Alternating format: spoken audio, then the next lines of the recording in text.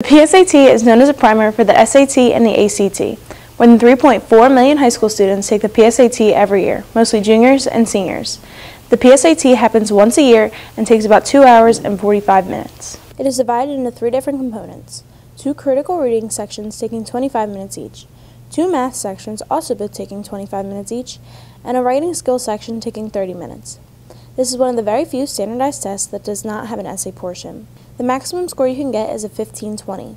The PSAT is a multiple choice test, and in the math sections there are some student-produced responses. The best part of the PSAT is that it's completely free because schools pay for it. In New Jersey, it is required that you pass a standardized test like the PSAT, SAT, ACT, PARCC, or the military test called the ASVAB to graduate. I think they all carry equal weight, especially now since the state of New Jersey acknowledges the SAT or the PSAT or the ASVAB as a graduation requirement.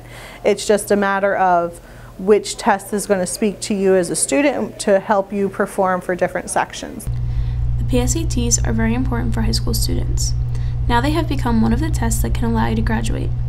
Yes, I do, because right now they're a graduation indicator for people in the state of New Jersey. So if you do well on the PSATs, if you achieve a certain score in the math portion or the English portion, it can count towards your test of requirement to help you graduate. Overall, the PSAT has become an important standardized test in New Jersey because now you can use it as your graduation requirement. The PSAT may help you do better on the SAT or the ACT. This is Victoria Bowser reporting for Monthly Rewind, Season 21.